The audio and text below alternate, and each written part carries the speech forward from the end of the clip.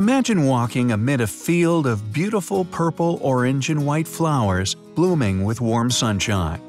Look around, and you see nothing suspicious about this stretch of heaven on earth. The landscape is so magical it literally binds you to it, leaving you with nothing but intolerable stench.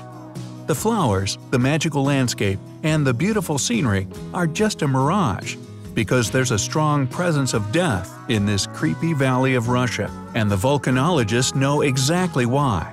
Welcome to Russia's Kamchatka Peninsula, a 1,250-kilometer stretch of mesmerizing vistas that is home to some of the most active volcanoes on Earth. A little over 320,000 people have settled in Kamchatka Peninsula, with close to 180,000 people residing in Petropavlovsk Kamchatsky and about 39,000 staying in Yelazovo. Despite the fact that the nearly roadless peninsula is located in Russia's far east, adrenaline junkies find their way in and even explore areas beyond city limits. One popular destination that tops all travel lists is the Kronotsky Nature Reserve, which is home to soaring mountain ranges, abundant lakes, and Russia's sole geyser basin.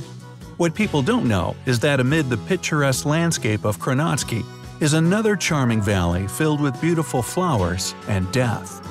In 1975, a volcanologist from Russia's Institute of Volcanology and Seismology called Vladimir Leonov and his student Viktor Deryagin decided to visit this charming valley, which is part of the Kronotsky that only a handful of people had visited before. They had no idea what to expect, but to the naked eye, nothing about this valley looked unusual. After walking about 1,000 feet from the Valley of Geysers, which boasts 90 active geysers and numerous hot springs, the duo decided to stray away from the area's original path. Soon, they found themselves walking amid a field of beautiful flowers, but their astonishment was cut short by an intolerable stench.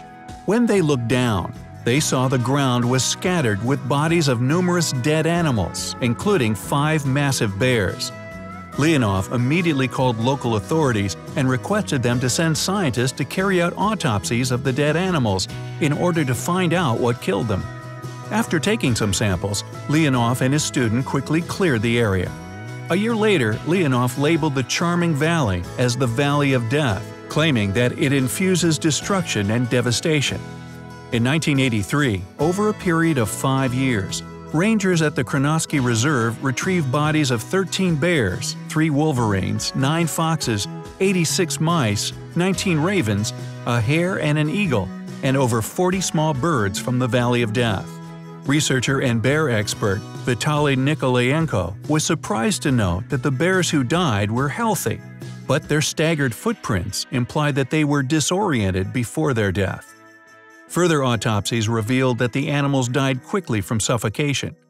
Experts claim that apart from animals, even humans who remain in the Valley of Death for too long would suffocate to death.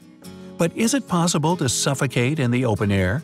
Yes, in the Valley of Death it is possible and it is quick. Leonov blames the poisonous volcanic gases that have eternally clouded the entire valley, thereby giving it its name. There's an excessive amount of carbon dioxide (CO2) in the Valley of Death, and due to its weight, instead of dispersing into thin air, it sinks back close to the ground. While breathing in a little CO2 won't harm you, breathing in an excessive amount can lead to death. Therefore, animals who scavenge for food in the Valley of Death end up suffocating to death, and predators who come to consume those dead animals also suffer the same fate. In an attempt to save predators from suffocating to death, rangers try to clear up bodies of dead animals as fast as they can. How would you save animals from suffocating to death in the Valley of Death? Let us know in the comments below. Don't forget to share this video with your friends and check out JoJo Stories for more jaw-dropping content we're sure you'll enjoy.